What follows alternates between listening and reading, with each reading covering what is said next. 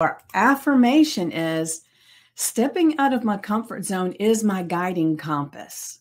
Now, what does that mean to you? Does it feel like anything? Because we're always, I don't know, I can't speak we are always, but I used to in the past, if I was getting close to being outside of my comfort zone, I looked at that as a reason to step back. And because it was so uncomfortable and so unknown, and the thing that would be happening to me is that I wasn't seeing a lot of people doing the same thing.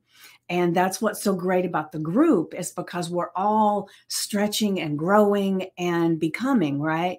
And when there are people around you that are also willingly and knowingly wanting to step outside of their comfort zone, it changes the way it feels.